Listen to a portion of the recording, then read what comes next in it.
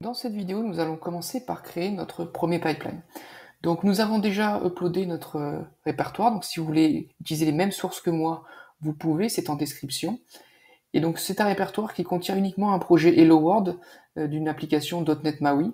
Donc on va créer notre premier pipeline à partir de ce répertoire. Donc pour ça, il suffit d'aller dans Pipeline, de créer un nouveau pipeline ici, de choisir votre répertoire de sources, donc vous pouvez utiliser GitHub, Bitbucket, comme on peut le voir ici. Dans notre cas, ça va être les répertoires d'Azure DevOps. On va choisir le répertoire en question et on va choisir par défaut un pipeline qui va être celui qui fait simplement un script Hello World. On va supprimer les commentaires qui ne sont pas forcément très utiles ici et on va mettre trigger à none. Pourquoi? Parce que le trigger, comme on peut le voir ici, ça permet de déclencher le pipeline automatiquement à chaque fois qu'on poussera sur la branche main. Nous, on va préférer le faire manuellement au fur et à mesure des vidéos. Donc on va mettre cette option à none et on va lancer ce pipeline. Avant de le lancer, on va regarder rapidement à quoi ressemble ce pipeline. On peut voir qu'il est fait en 3 parties. Donc la première partie qui est la phase de trigger, donc pour déclencher le pipeline. Ici, elle est désactivée pour la mise en route automatique. Ensuite, on va pouvoir choisir un pool d'agents. Donc on peut voir ici qu'on choisit un agent Ubuntu. Donc la dernière version d'Ubuntu, c'est la version 22 de mémoire.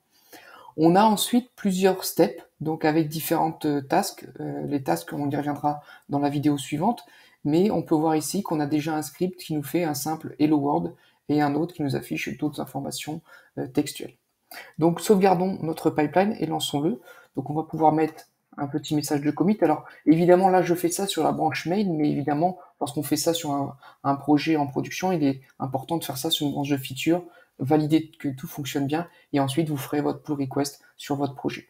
Donc on va créer notre message de commit, donc création create Azure Pipelines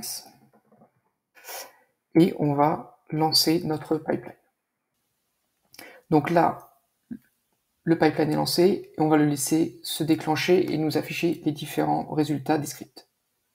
Donc après quelques secondes, on peut voir que le job s'est bien exécuté. On a pu avoir nos différents scripts qui ont été lancés. On peut voir ici Hello World en console.